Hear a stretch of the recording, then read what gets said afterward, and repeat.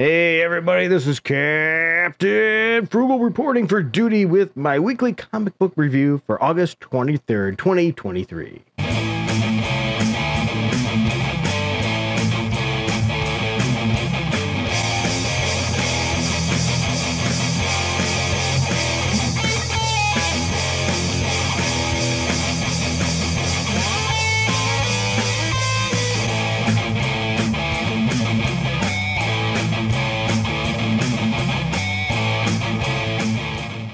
All right, thank you for everybody for joining. I will say, I apologize, this video is getting out a bit late because, well, hard to do a video when you have no power. Unfortunately, our power went out and didn't come back until later today.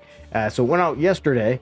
And so then I usually have all my reading done and I try to get the video up in the morning, have it done either the night before or get it finished and done in the morning, and it didn't happen. So for those of you new to the channel, I give you my view on the comic books that I read. I didn't read them all, I only read what I could afford, and you're gonna hear my notes. There we go. And I give you my view with a score, with a quick review of it, a little bit of information about it, as well as information from League of Comics Geeks, and compare their thoughts to mine. And speaking of that, I want you to compare your thoughts as well. So we're gonna dive right in. The first one I want to talk about is Dawn of DC Night Terrors, issue number 4. 150 out of 165 liked it on League of Comics Geeks with 3.9 average rating.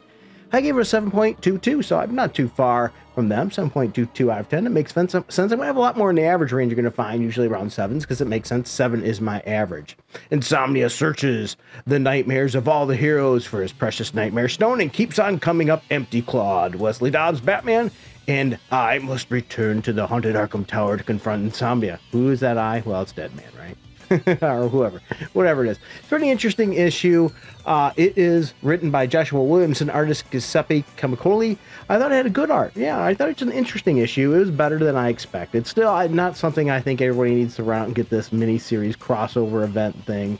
But it's pretty good, and I have to say, it's pretty good inspiration for an issue for a villain. So if you like this kind of thing, it might be a good one for you. Or if you're having a little bit of fatigue, it's okay to skip this one, really. You're not missing a terrible amount. So once again, it depends on how much you really want to dive into the comic books of Night Terrors. And speaking of Night Terrors more, we're going to talk about Night Terrors Titans number 2.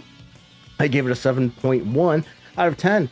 League of Comics Geeks gave it a 74 with a 3.2 average rating. 47 out of 64 like this. So once again, we're around pretty much same ballpark.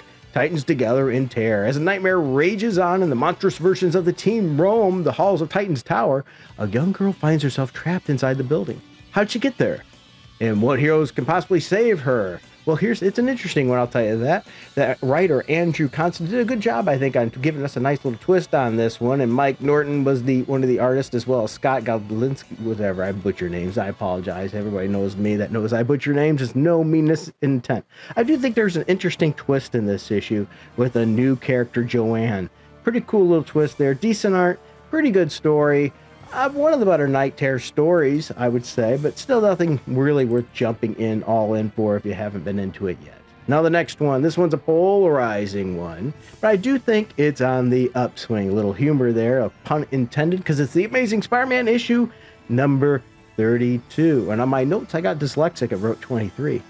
I gave it a 7 out of 10. League of Comics Geeks said 113 out of 134 liked it, with a 3.8 average rating with a strong total of 85, which means, yeah, they gave it a little higher, I think, than I did. Two of Spider-Man's villains are forming the deadliest team up he's ever had to face. Yeah, not really. I don't believe that. But are they after Spidey? Or is he just in the way of something bigger? Well, I think you're going to have to read to find out, but I'm going to tell you, Jonathan Hickman wrote this, as well as Zeb Wells, artist Patrick Gleason. How do I boil this down here? Marvel is doing everything they can to bury the Punisher. Look at this panel here in this. First of all, yeah, depending, I guess, on what take of Punisher you have, there might be some truth to this. But if you take the 616 Punisher, he's actually worked with Spider-Man very many times. So Spider-Man might not agree with his methods at all, but I really don't think he'd call him a villain. This is just good old good old Marvel trying to push Punisher down because, you know, they want to really eliminate that character of Frank Castle and move on. They've already done so much damage to him, it's pathetic.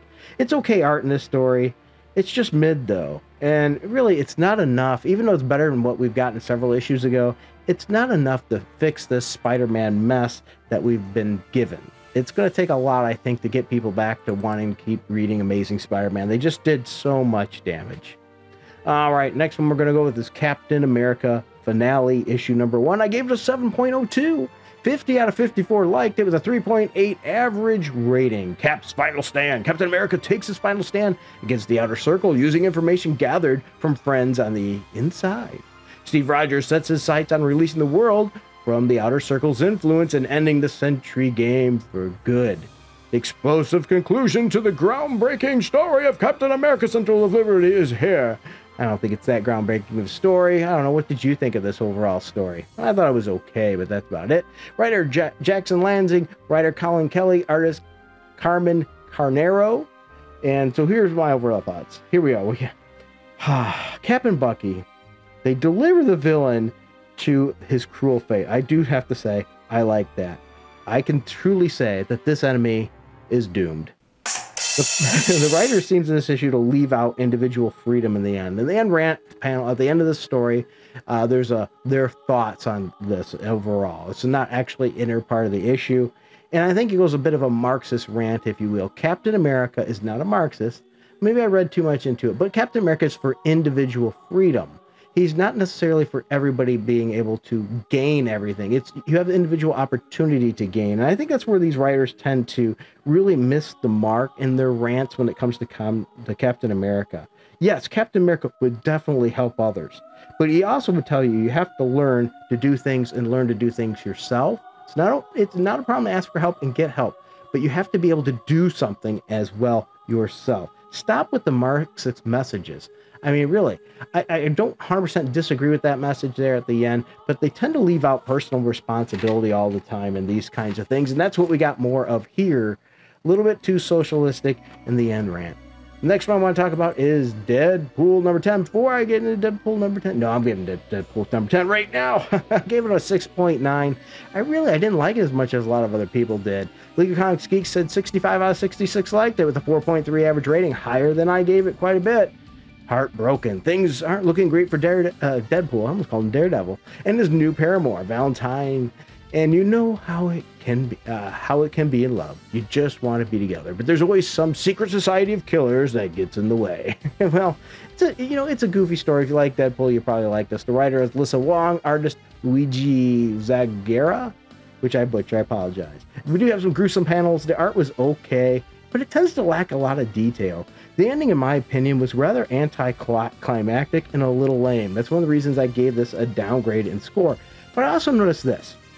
Reading this issue, we once again have to focus on identity politics. Marvel can't help themselves with this. Ask yourself this before you get on me and call me all kinds of mean names. Was there any point in letting us know that she's non-binary that impacted the story? Having her be non-binary, how in any way did it change the story? And here's the thing, that if it did have made a change, I could say, okay, no problem. But having that be a big point brought up, and I wouldn't say big point, but they had to mention it several times, non-binary, it should have had some kind of impact in the story. But if you took that out, it made no change in the story whatsoever. So I gave the book a negative for that, because there was no point of putting it there.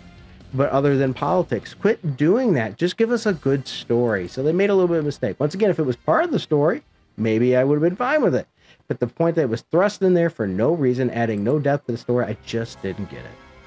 All right, but I do want to thank these people real quick here. I'm not going to shill too much on this one because I'm running really late on this video, but I want to thank these people here today for their help and their support with our Patreon and Subscribe Star. Without them, this channel would not be possible. All right, so now we're going to jump in. Boy, I cannot speak at this moment. I better take some drinks of my water. We have Daredevil and Echo number 4. I gave it a 7.01. 26 out of 33 liked it with a 3.3 average rating. Total score of 79, so a little higher than I gave it. The sins of the past are all alive and angry. Daredevil and Echo face not only the nefarious Demogoblin, but a bigger, wiler, and much, much, much older enemy. One that has had his hooks in Hell's Kitchen for generations. Can these heroes defeat the villains? Well, you need to read to find out. The writer is Taboo. Another one is B. Earl, and artist Phil Noto. And, well, the art needs to be better, I think, to be honest, for this mini-series. I mean, when you have a character like Ghost Rider, you better draw him really awesome. And it just didn't do it. It comes out a little flat.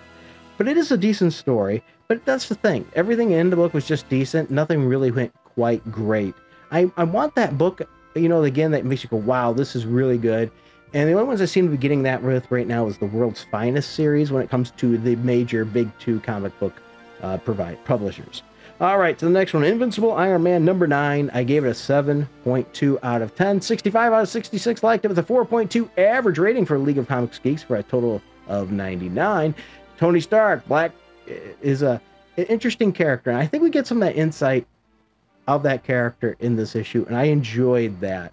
This issue, we have a lot of beaten up Tony Stark.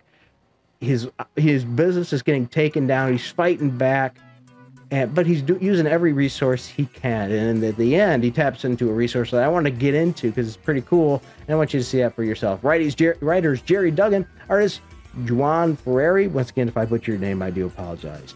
Marvel writers do have to continuously throw in, though, their personal politics, and we have that here in this issue about global warming. Once again, if we took that topic, that line that was put there, and removed it from the book, would it make any changes?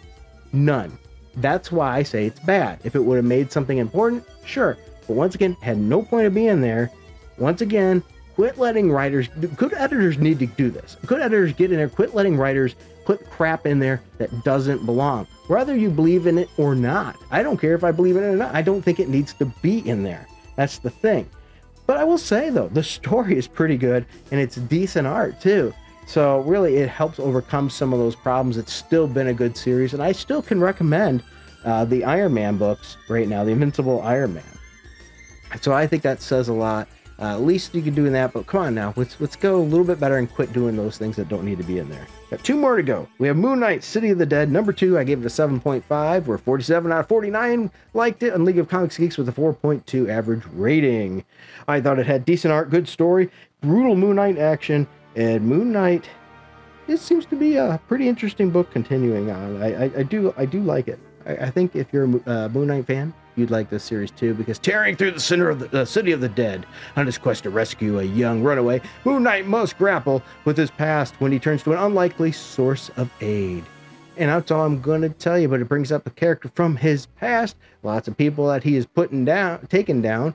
It's going to be an interesting read if you haven't read it. Writers David Propose, penciler Marcelo Ferreri, and I think you should be checking out. I have been enjoying the Moon Knight books lately, and I think you could too. And the last one was Venom number 24. I gave it a 7.5 out of 10. 60 out of 62 liked it, a 4.2 average rating on League of Comics Geeks.